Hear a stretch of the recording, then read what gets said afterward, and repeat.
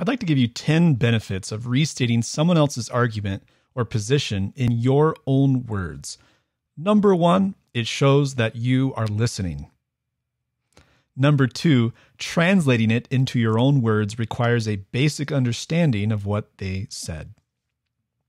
Number 3, to quote my friend Bill McKeever, if it can't be translated, it probably doesn't mean anything.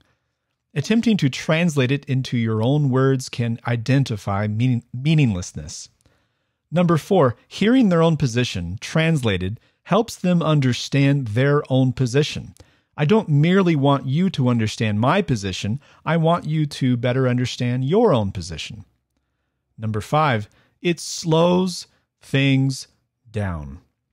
You haven't shot back or merely reacted. This reduces tension. This makes for a sustainable conversational rhythm.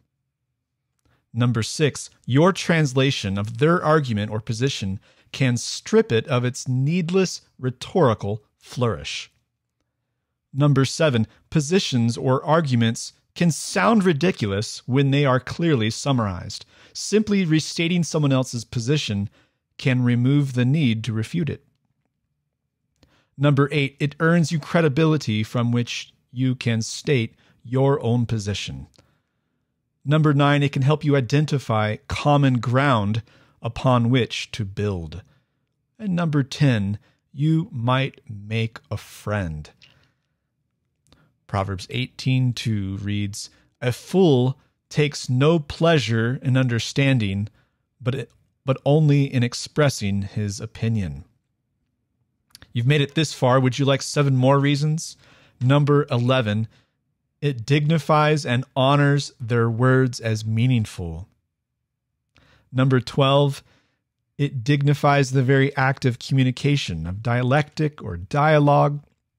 Some people are very cynical about the very activity of such interfaith dialogue. Number 13, it combats cynicism that all such communication can be reduced to sophistry or stimulus or grandstanding. Number 14, it honors another as a thinking soul, a royal, rational, reflective, introspective human being made in the image of God, not just one of Pavlov's dogs. Number 15, we would want others to do the same for us. This fulfills neighbor love. Jesus says, "Do unto others as you would have them do unto you." Number 16, it provides an opportunity to overlook or redirect poor communication. This graciously seasons conversation with salt. And finally, number 17, it may provide another with a better way to restate their own position elsewhere. In this case, it is the gift of even clear articulation. This gives more grace.